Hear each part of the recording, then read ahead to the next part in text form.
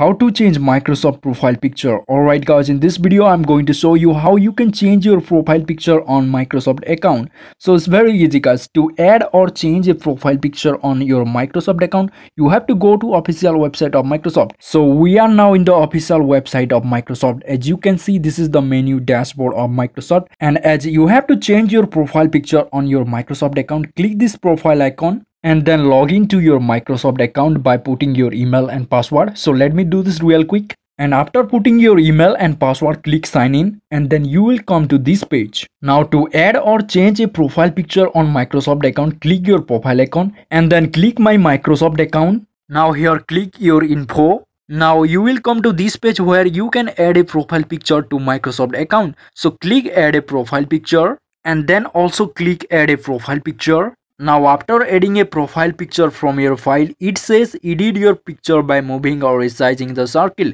So now edit your profile picture by moving or resizing the circle, and after that click save and then wait for some second and your profile picture will be added to your Microsoft account like this. And this is how you can change or add profile picture to Microsoft account. And if you found this video is helpful, then hit that like button and also subscribe button. I will make more videos like this. So thanks for watching.